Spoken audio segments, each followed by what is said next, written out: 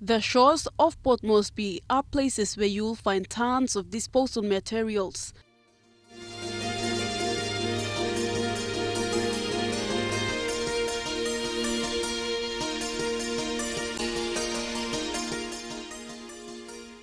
Mostly plastic bags, empty containers, bottles, and every other junk. The event at Pomis encouraged students to get these disposal materials and turn them into something useful. We noticed that Port Moresby has a problem with litter and recyclable materials that are just left unused.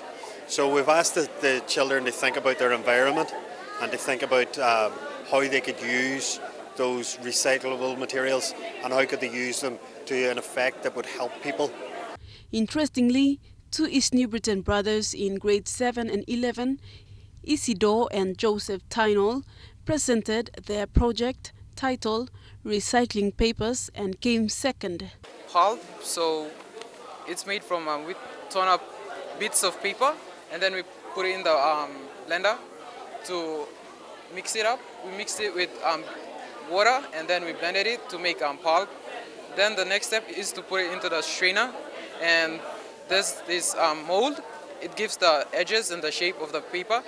When you take the strainer out and then we put it in a dry press, we get the plywood and then we put it on top of the dry press and then we compress it or apply pressure to it to remove the excess water.